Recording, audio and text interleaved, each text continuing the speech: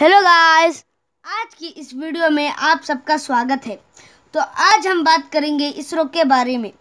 इसरो यानी Indian space research organisation, जिसे हिंदी में भारतीय अंतरिक्ष अनुसंधान संगठन भी कहते हैं। इसरो का हेडक्वार्टर बेंगलुरु में है।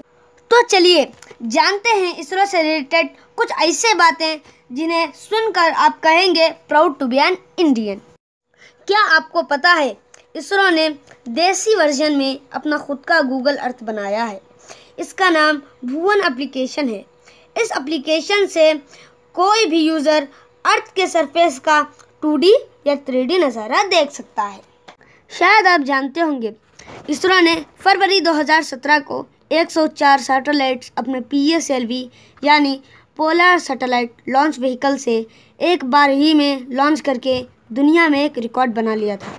इसरो के लो बजट्स यानी कम दाम और ज़्यादा काम। अरे यही बात तो इंडियंस को दुनिया से अलग करती है। क्या आपको पता है नासा जितना अमाउंट एक साल के स्पेस मिशन में करता है, उससे कहीं कम अमाउंट में इसरो ने 40 साल के स्पेस मिशंस कर लिए। Best examples Mars mission. जितना अमाउंट एक स्पेस मूवी ग्रेविटी बनाने में लगा था, उससे कहीं कम अमाउंट में इसरो ने रियल वाला स्पेस मिशन कर लिया। तो चलिए अपने आज का टॉपिक पर बात करते हैं कि इसरो फ्यूचर में कौन कौन से स्पेस मिशंस करने की प्लानिंग कर रहा है। तो पहला है आदित्य L1।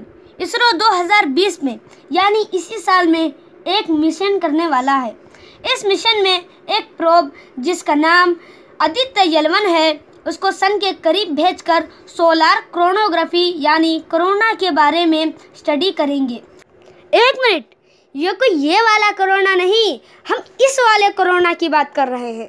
तो दूसरा है शुक्रयान-1। इसरो एक और ऑर्बिटर मिशन के बारे में सोच रहा है जिसका नाम शुक्रयान, जो वीनस पर होगा और ये मिशन 2023 में करेंगे। तो तीसरा है मंगलयान-2, यानी कि हम फिर से मिशन मंगल करेंगे। यह मिशन 2024 में होगा, जिसका वजन पहले वाले से 7 टाइम ज़्यादा होगा और इसका ऑर्बिट भी छोटा होगा, यानी कि मिशन मंगल का 2.0 वर्जन होगा। तो चौथा है चंद्रयान-3। चंद्रयान-2 का अफसोस तो हम सबको है, लेकिन इसरो हार मानने वाला में से नहीं है। वो कहते हैं ना, victory belongs to those who make the hardest attempts। इसीलिए इंडिया फिर से चांद पे जाएगा और इस मिशन में इंशाअल्लाह ज़रूर कामयाब होगा। तो चलिए बात करते हैं इसरो के सबसे अनोखे मिशन की, यानी गगनयान मिशन। ये मिशन 2021 और 2022 में होगा। ये इंडिया का पहला स्पेस मिशन होगा जिसमें एस्ट्रोनॉट्स को मंगल यानी मार्स पर भेजा जाएगा। इस मिशन के बाद इसरो दुनिया में अपनी अलग ही पहचान बना लेगा। इस मिशन की पूरी लागत है 10,000 करोड़ रुपए।